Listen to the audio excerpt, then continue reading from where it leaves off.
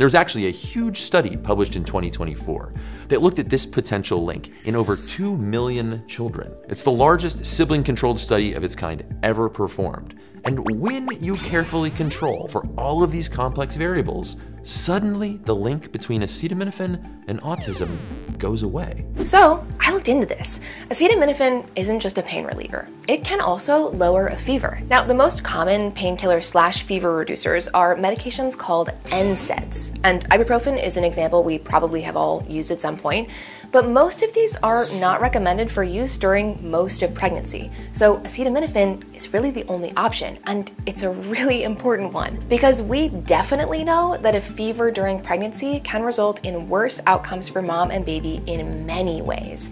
And there's also really strong evidence that infections and fevers during pregnancy can increase the likelihood of autism in baby. And think about it. Fevers are usually the result of something, like an infection of some kind, right? So this is yet another case where we haven't yet teased out if the increased likelihood of autism is because of the fever itself or because of whatever is causing the infection.